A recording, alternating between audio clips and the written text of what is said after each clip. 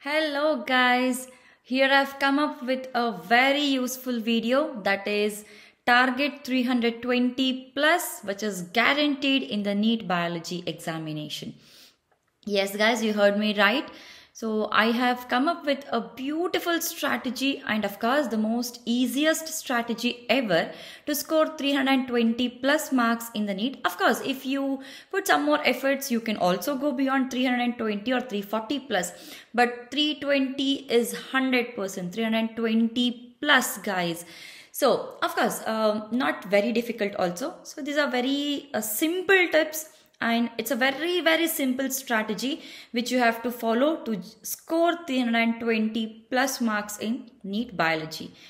So you already know by this that physics has got 180 marks, chemistry has got 180 marks, and then biology together it has got 180 plus 180, that is 360 marks. So 360 marks means it has almost got 50% weightage in the NEET, which simply suggests you that you have to really work out hard in the biology. If you score well in the biology, and especially guys, if the biology is your strength, then trust me, you'll just excel in the examination.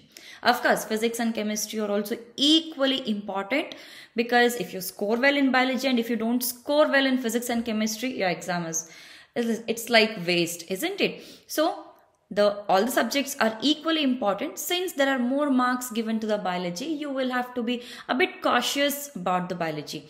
So 320 plus will definitely help you like anything guys. So without wasting any time, we'll just begin with the strategy.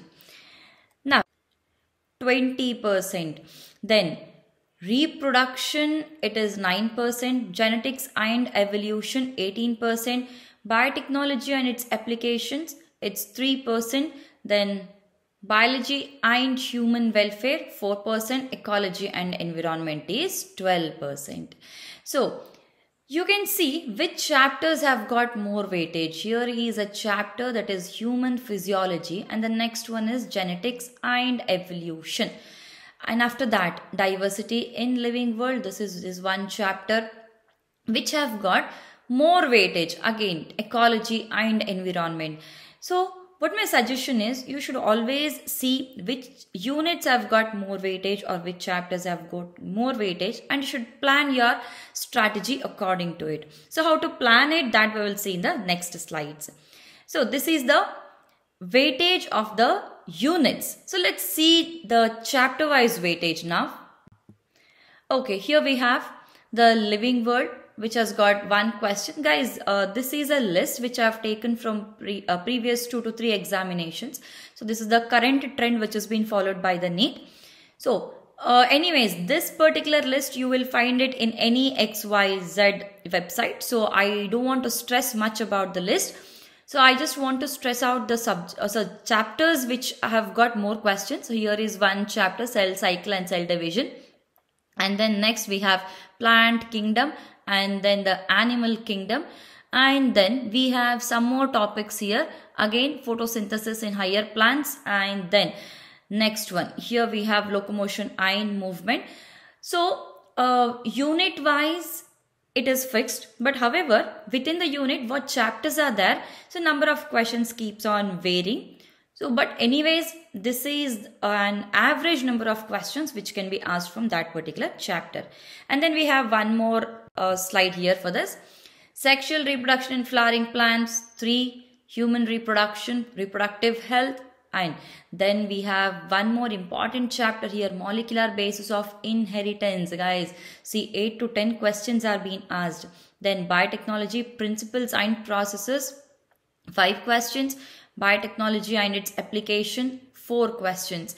Okay, organisms and populations again 4 questions.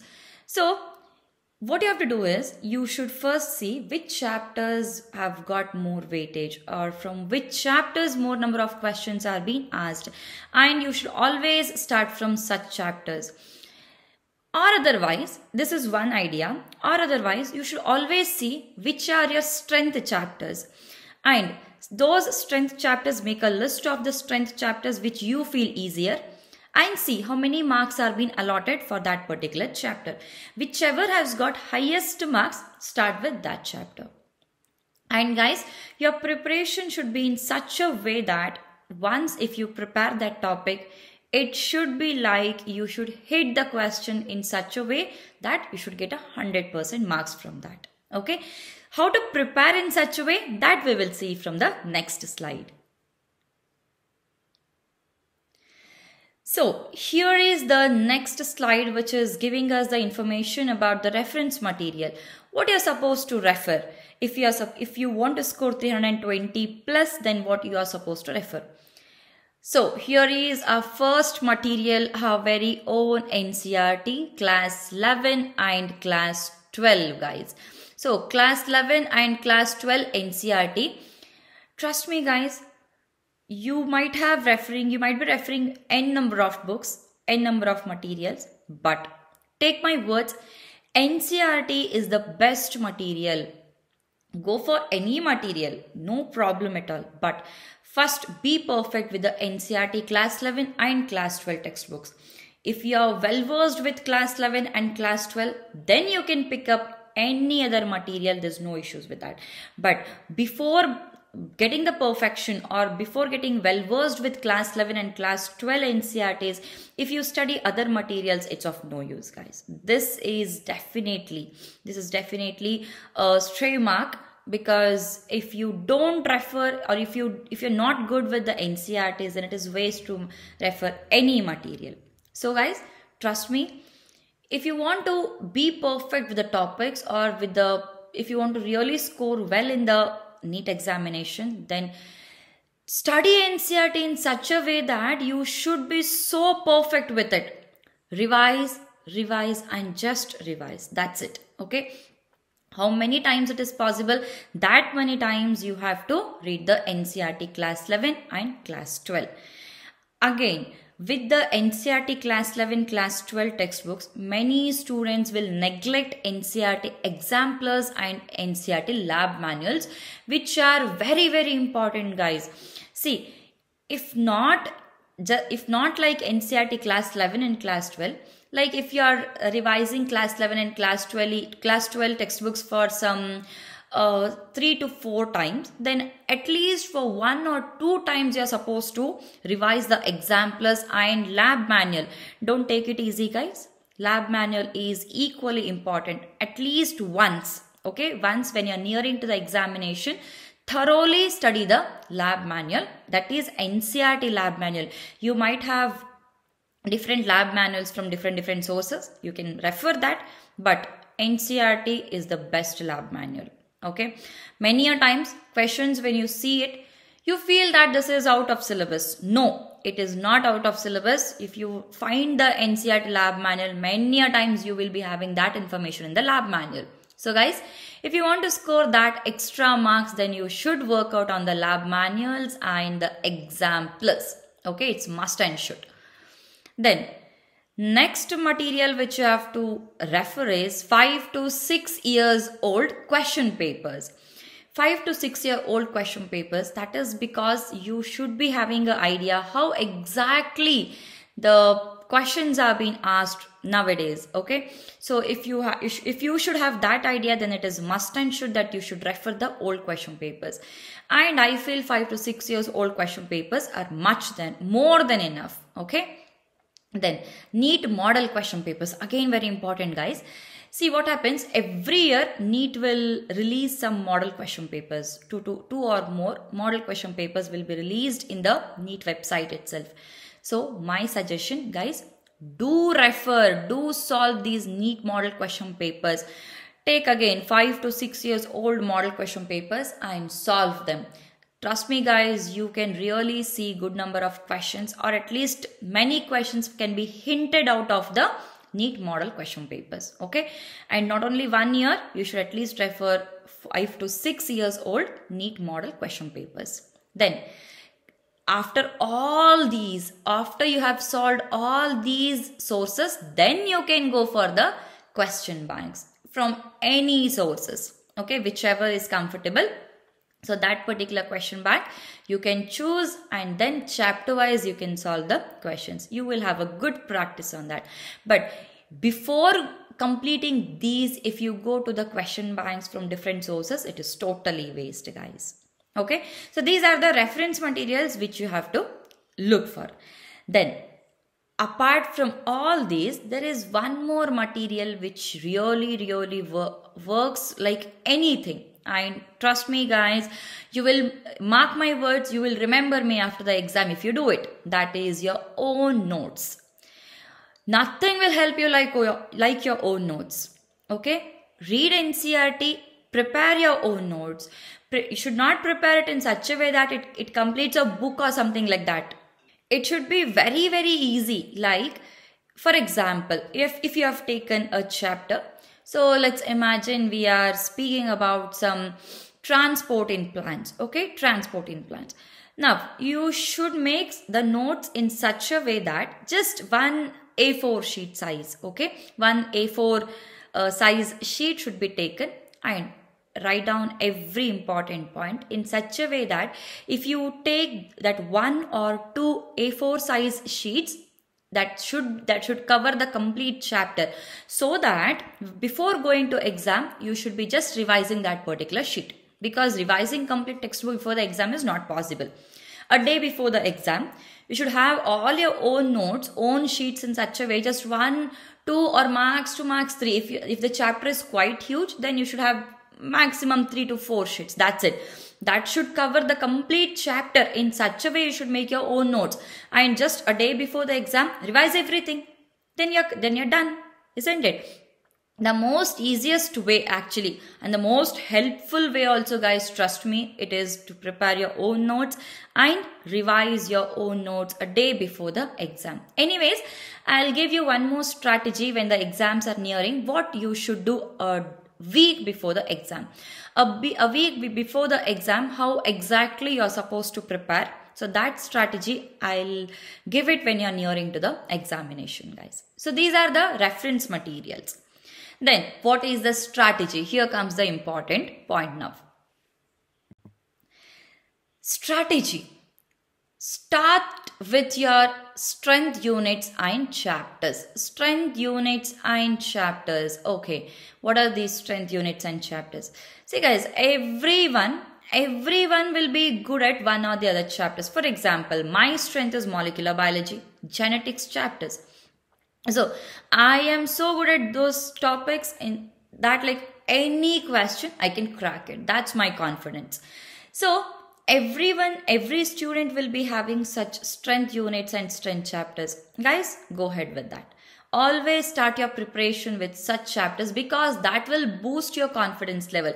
If you start with those chapters, by the time you end up with those chapters, you will have a proper grip on how to have your preparation and how to make your notes. So that is the reason you have to always start with the strength chapters and prepare in such a way that you should hit the question. You should always hit the question 100%. Okay, your preparation should never be incomplete. Take your own time. It doesn't matter.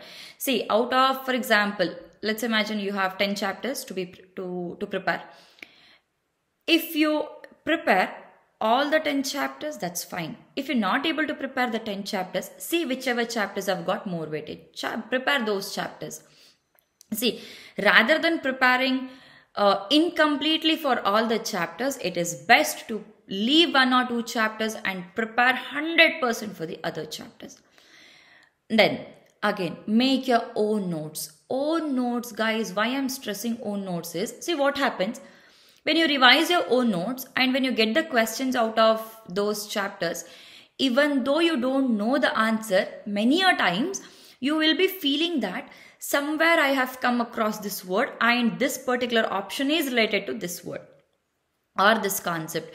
Because since you have made your own notes and revised it several times, that will be going on your mind that this particular concept is related to this word, and many a times those instincts will work out so well.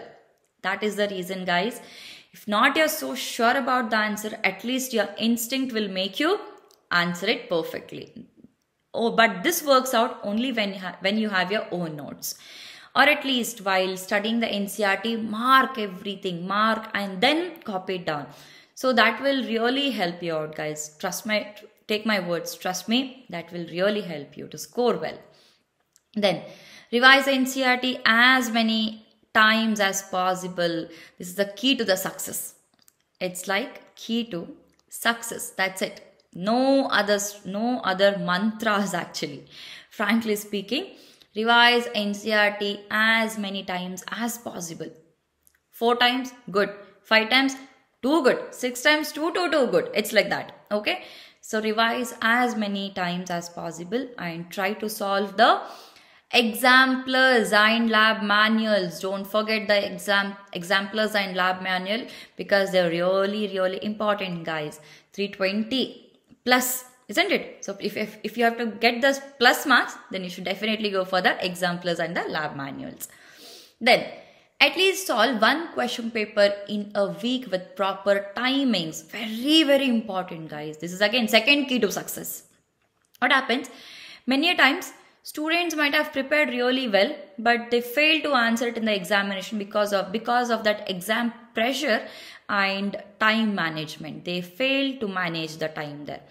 That you should really practice very well. Managing time is equally important, and handling the exam pressure. When you sit there in the examination, it is not easy to handle that pressure. So you should be solving the question papers. Take the old question paper or NEET model question papers can be taken. Take those question papers from the NEET and solve them keeping the time. Just think that you are in the NEET examination and keep proper time and solve the question paper.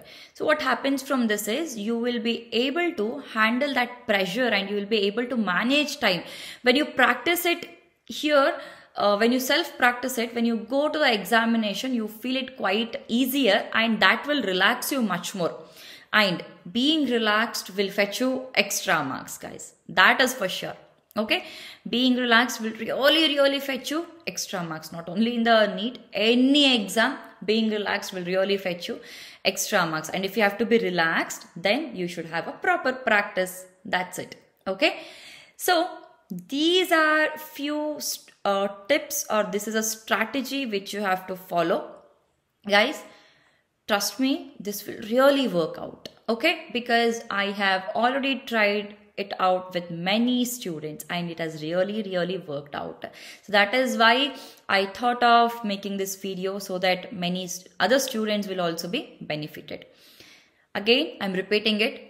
Start with your strength chapters and units. Make your own notes. Revise NCERT as many times as possible. Don't forget exemplars and lab manuals. NCERT exemplars only. Okay, NCERT exemplars and NCERT lab manuals. And then at least solve 1 question paper in a week. If not in a week, at least 2 weeks once you can solve a question paper. And you should solve a question paper. It means that monthly twice at least you should solve the question paper in such a way that you are in the examination. If you do this, okay, if you do this, guys, trust me, scoring 320 plus is really not a difficult task. Provided you should follow all these steps without fail.